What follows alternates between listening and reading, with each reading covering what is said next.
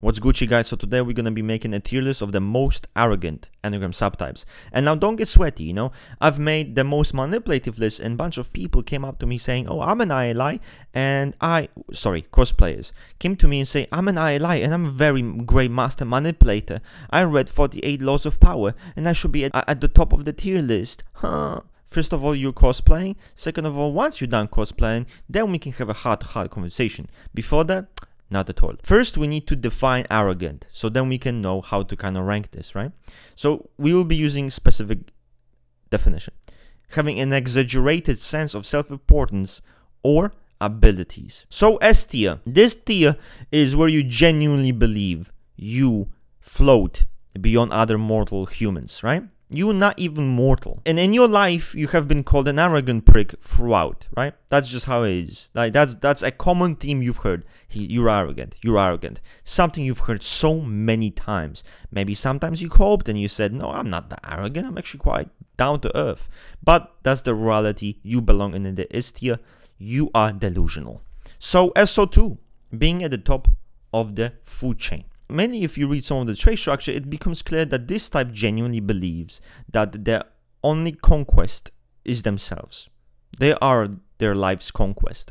They often do believe that they're, you know, almost like the center of the universe. So they're very inflated sense of self where they believe they're above other people. They're elevated above others.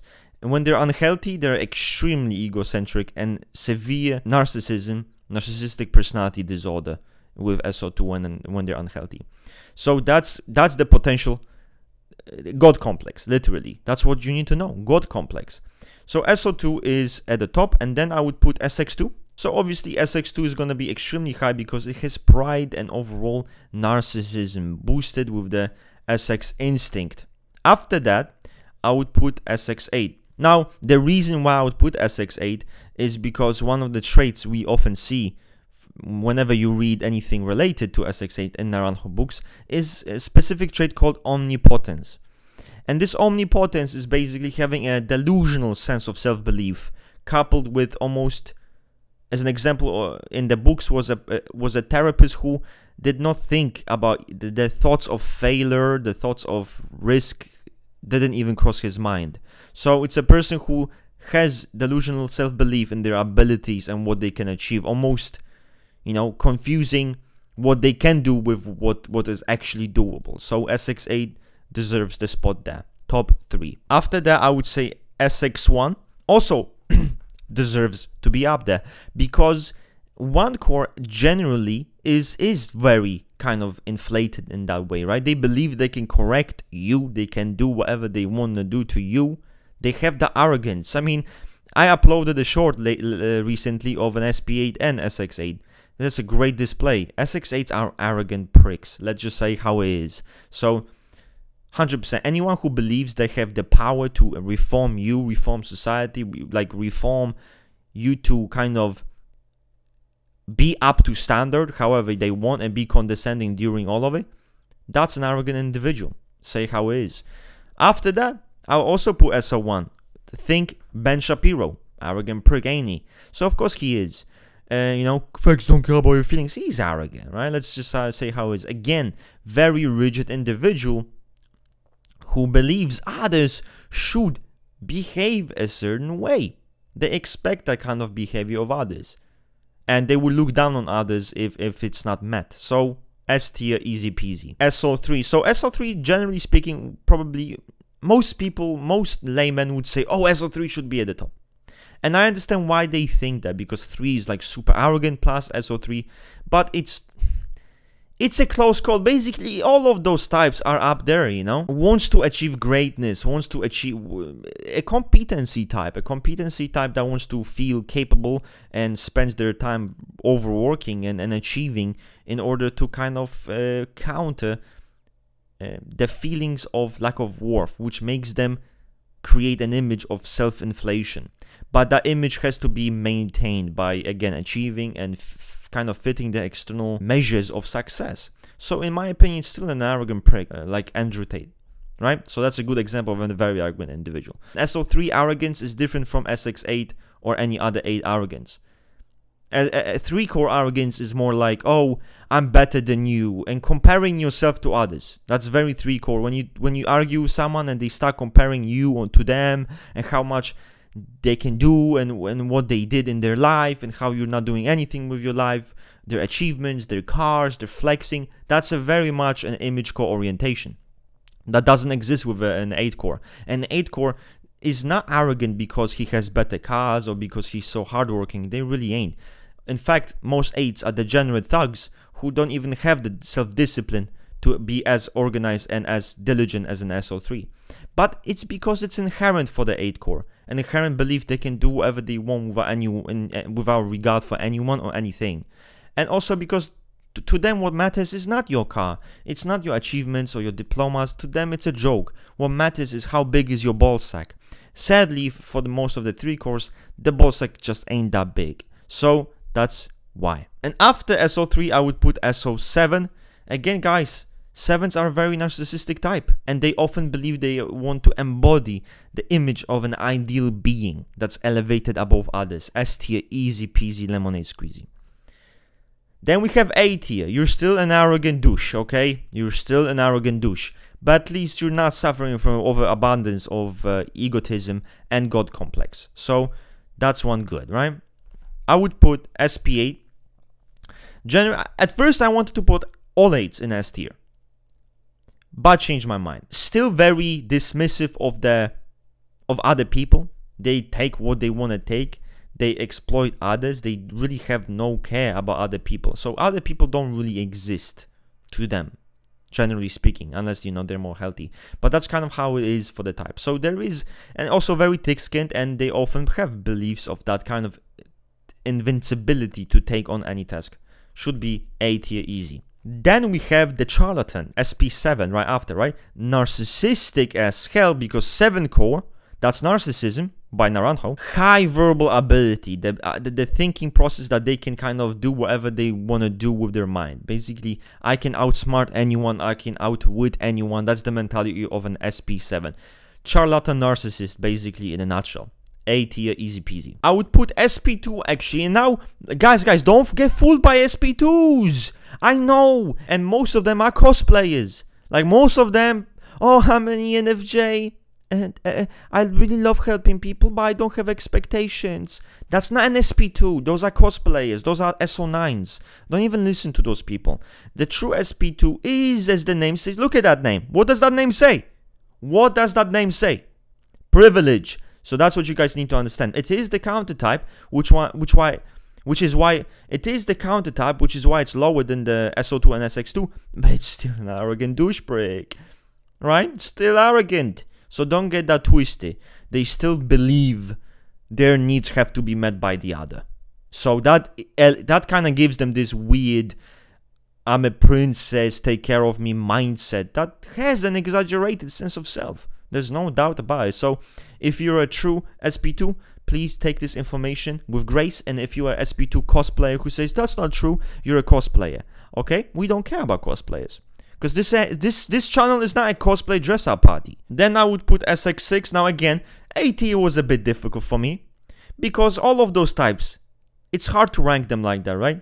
SPA, SP7, it's difficult. I could see some people were making kind of arguments for SX6 being more narcissistic than SP2, but either way, SX6 is very narcissistic type. They believe their way is the way. They believe in excessive certainty to combat their uncertainty by becoming an absolutist individual, right?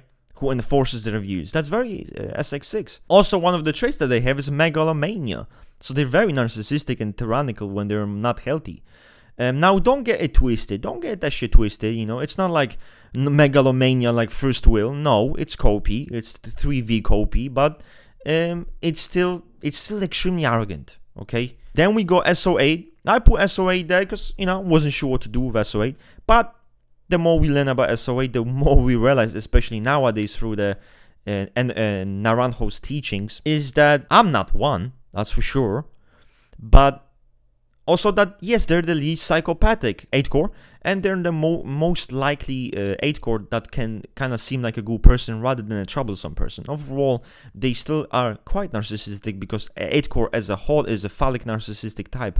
But as a counter type, let's give them more space there. So again, still A tier, guys. Still douche. Still a douche. Then I would put SP3. SP3, shockingly, right? But still a 3 core. Still vanity, still kind of performance. They do pride themselves on being the best. But it's not about showing it, but being. A hidden arrogance in the SP3 is very real. And then I would put SX4. Again, copy, but probably quite arrogant, right? Quite arrogant. There's this mixture of individuality with hate, envy, competitiveness, and you mix all of that up. And you get an individual who is going to be quite arrogant, right? So arrogance A tier for SX4 makes perfect sense to me. Then let's go to the B tier, which this is where it gets more tolerable, right? You get less annoying to the people around you. SX5, I would put SO5, mainly 5 cores here. No, because both of those types have arrogant in their trait structure. So again, yes, they do believe, right? SX5 does believe that they kind of want to have the special love and the special ideal of someone because that's the only thing they deserve. That's the mentality, right? They want that special individual because they're special themselves. So of course there's this arrogance of, oh, I'm part of the Mensa club, blah blah blah. They can be quite arrogant. SO5, same thing. You know, oh, I'm the totem of the knowledge. Look at me, I'm the figure of knowledge. I'm very knowledgeable. I can help people with knowledge. Look at me, I'm one of the best experts. That's narcissistic and that's very arrogant. Then I would put SP1. Didn't know what to do with SP1, but thought to myself, okay, it's the counter type, you know, and they want to perfect themselves. So I don't think they're gonna be that arrogant, but maybe I'm wrong. And if I'm wrong, correct me. Then I would say SO6. Now, SO6. Listen, guys, those are the duty-oriented individuals, and if you read SO6 by Naranjo, this type is a set type. It's a set type. That's all I can say. It's a very set type.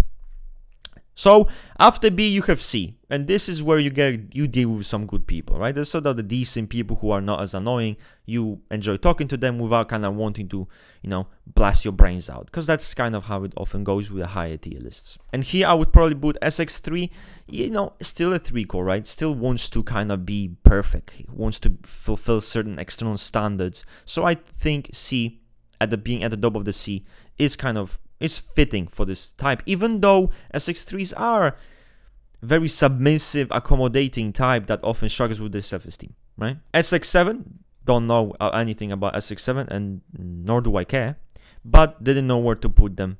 They don't seem like they really care about anything like that. They just care about spurging. SP9, SO4, and now SO4 is interesting because I was trying, okay, maybe put them in D tier, but no. When SO4 can feel rejected, there is this arrogance that can happen, right? Remember, our SO4s are snowflakes. And by snowflakes, I don't just mean, oh, they cry babies. I mean, there is this, oh, I'm special, oh, I'm individualistic, oh, I'm so broken inside, but that is what gives them this kind of feeling sometimes of rebelling against the world. I'm special. So this arrogance, pretentiousness, this pretentious arrogance can come up with the SO4. It's unfortunate, but that's just something that happens. Who am I even to say that? I'm at the top of the food chain. It doesn't make sense for me to kind of say that, right? It doesn't. See, self-awareness is a good thing. And then I would say SP4. There's not much to say about this. I mean, again, I'm not sure if they would deserve to be D tier. I think they still have the 4 core mentality of individualism, authenticity, and taking pride in that. So probably would be more of the C tier. D tier, which is the most based, SP5s are actually very modest. So the story's funny, right? Just now I was on a VC. I was on a VC, bunch of people. And there was an SP5 individual, so I asked him, yo, listen, man, like, do you think you deserve to be at the bottom? And he's like, in a very soft-spoken voice, he says, SP5s are very modest. I think it makes sense. So I'm like, oh, shit. You know, you even sound like you're not arrogant. So had to put them at the bottom. No, but honestly, that actually did happen. But, yeah, they're very modest type. Then we go SO9. SP6, and SX9. Nothing to say in the D tier. Those types are very, very humble. They're not arrogant. SP6 especially is very quite grounded type. It's not, oh, I'm better than you, that they don't have exaggerated sense of self-importance. In fact, I think many of those types could kind of, it would be useful for them to be more narcissistic. So if you are in the D tier, be more narcissistic. It's okay, dude. Like, it ain't that deep, you know? Narcissism, listen, you have to think you're based. That's just it. You have to think you're based. Otherwise, who will? Discuss this tier list. If you believe something should be changed, comment down below. It was fun. See you next time.